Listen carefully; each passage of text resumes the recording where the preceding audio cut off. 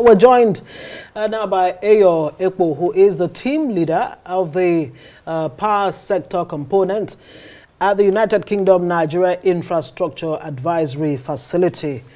Good to have you on Newsnight tonight. Well, only about 3 months ago, if my memory serves me right, the minister did announce that there was such a policy in the offing, and now you have a document.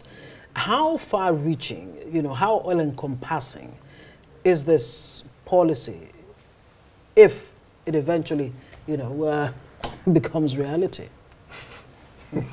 I hear the slight skepticism, but anyway, thank you for having me. Good evening to you and to your viewers. So what happened today was a big step, I would say, in the policy development process. It's not quite a completed journey.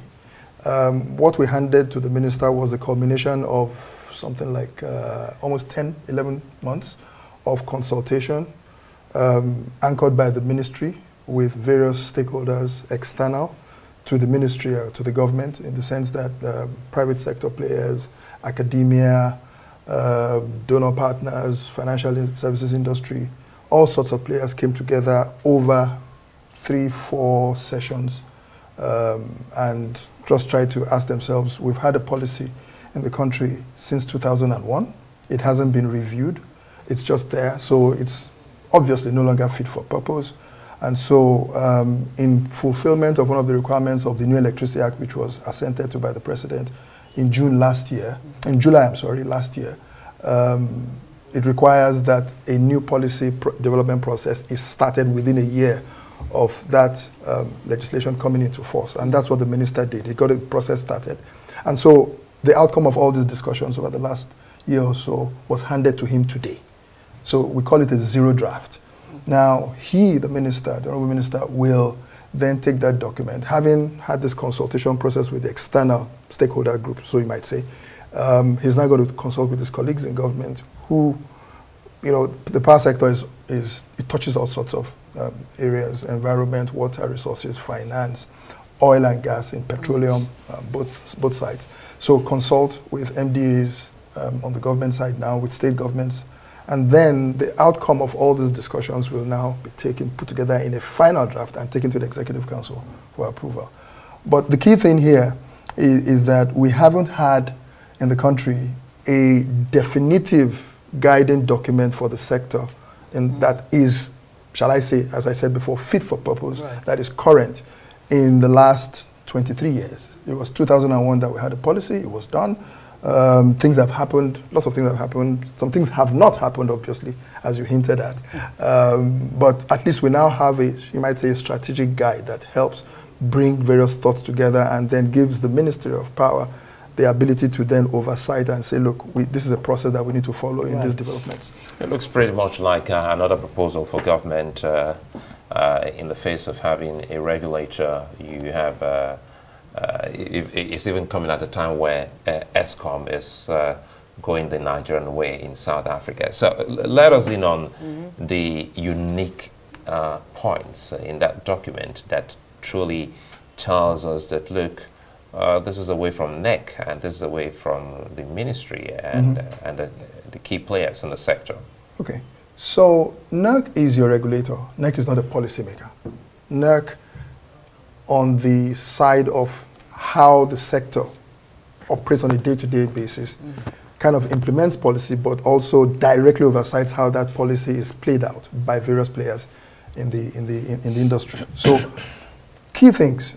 Number one, you would say that I think the most important bit at the moment is the fact that we used to have a centralized electricity sector where everything that was done from first Lagos, but now Abuja. So operations, regulation was all done for the entire country from one location. It was central. With the passage of the Electricity Act last year, that changed. You now have a dual market. You've got a wholesale market. Just trying to simplify it, so think of your Cadbury.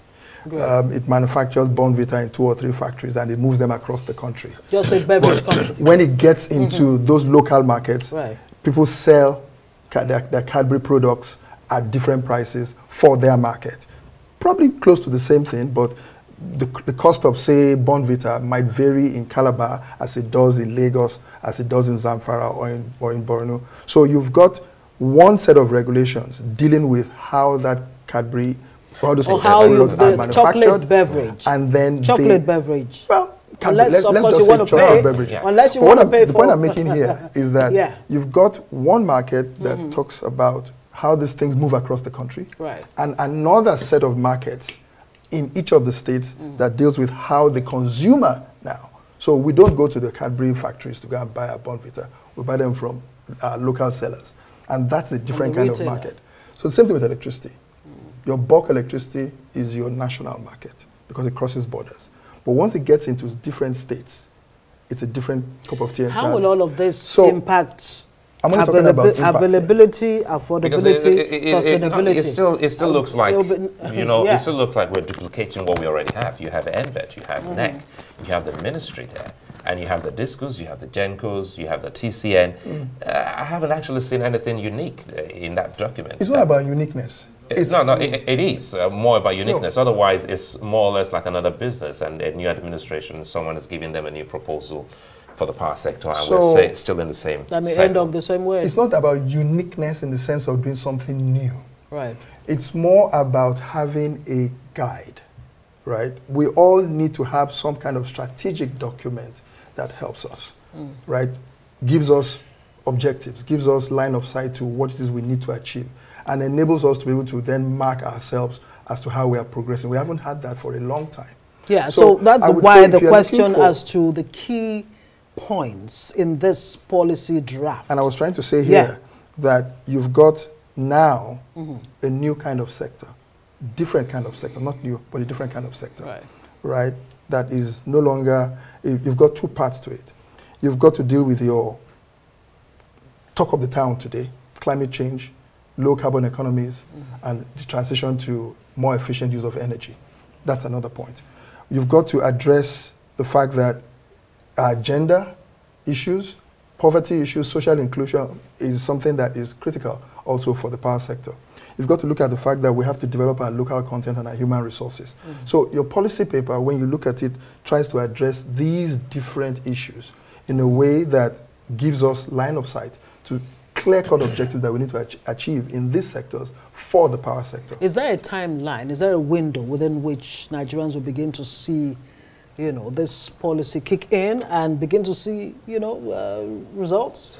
Well, so it's not a case of, wasting money and time and everything. It's less about wasting money and time and more about us, all of us, right, being able to rally around a certain specific set of objectives and then work along those lines to achieve this objective. So in terms of timelines, I try to run away from the tyranny of numbers, number one. Number two, I'm not the minister. It's not my place to begin to set targets for people. The consultation process is still ongoing. Yes, we're close to the end of it now. But now the critical bits, which is those on the government side and how they connect with it and how they want to see themselves coming together to implement it, needs to be discussed. That's when you begin to have the timelines. I'll point out something. The Electricity Act requires that we have both a policy and a plan for implementing that policy. So we've only just done the policy side. The planning side, the timelining, the setting objectives in specific segments is what is going to happen next. And then you'll have these two documents come together. So what we've done today, I would say, is probably, maybe 70, 80%. But the critical bit, maybe 30%, but it's also very important. And you can't have a complete, set of documents without those two parts coming together. So very quickly, before I let you go, 30,000 megawatts generation by 2030, is that realistic for Nigeria? Well, as a plan? Honestly, part of a plan. Honestly, so something else needs to be said here. We have in 30 seconds, if you can. Okay, so that's a subject that's a subject that I can't discuss in 30 seconds. All right. Certainly so not. We'll have to leave it there. Your Ekpo team lead, power sector component, United Kingdom, Nigeria Infrastructure Advisory Facility. Thank you very much for joining us. Thank you for having me.